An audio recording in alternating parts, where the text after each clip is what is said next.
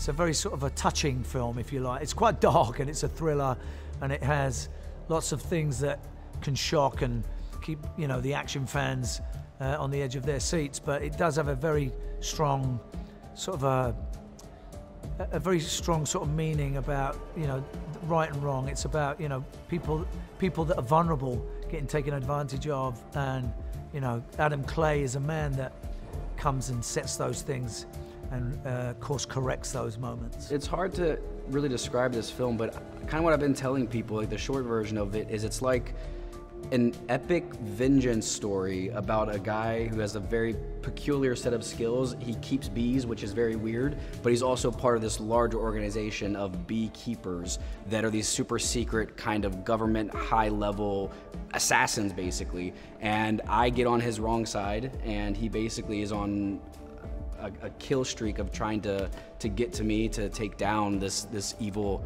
corporation that I've set up, which robs old people of their life savings.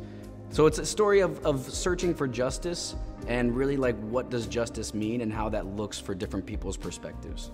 I'm a beekeeper. Protect the hive.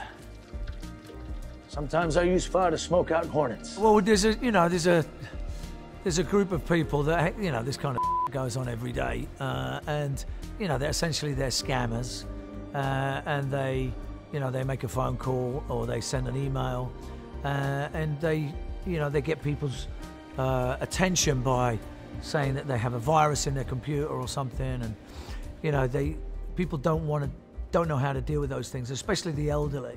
And the elderly are the people that they target because, you know, they live solitary lives. They don't have people to look out for them and protect them like, you know, young people do. So they, you know, that's their first line of attack, is to get their fingers into the bank accounts of the old and the vulnerable. You know, as their life savings go down the pan, everything gets, you know, siphoned out, and there's no accountability for this. It just goes on, and it's a terrible thing that happens in society. It happened to my great-grandma, which is funny. I just now realized that. Like, my great-grandma is probably a few years ago. She's still alive. She's like 94 and drinks bourbon. She's amazing. But she was, one night, she calls my little brother and she's like, "Connor, I can't take this anymore. You have to tell your family." My brother's like, "Grandma, what are you talking about?"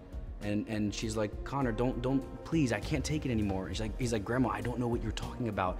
And she's like, "You called me 2 nights ago and said that you got arrested and you'd had too many glasses of champagne after someone's wedding, and you got arrested and you needed money to get you out of prison, but not to tell anybody." And my brother's like, "Oh no, Grandma, that I didn't do that." She's like, "Yes, you did." And I guess like somebody called her, and she went to like Walmart and bought Apple gift cards and then scratched off the back and then did that whole thing. And it's evil, man. It's evil. And like, my grandma's such a sweet woman, and like, she wants to help everybody, but she is susceptible in ways, you know. And she answers her house phone, which she still has, every time. And it's just, you know, it's evil. It's pretty dark. I'm on Clay's side, man. Get him. Take him down. Take me down. Clay!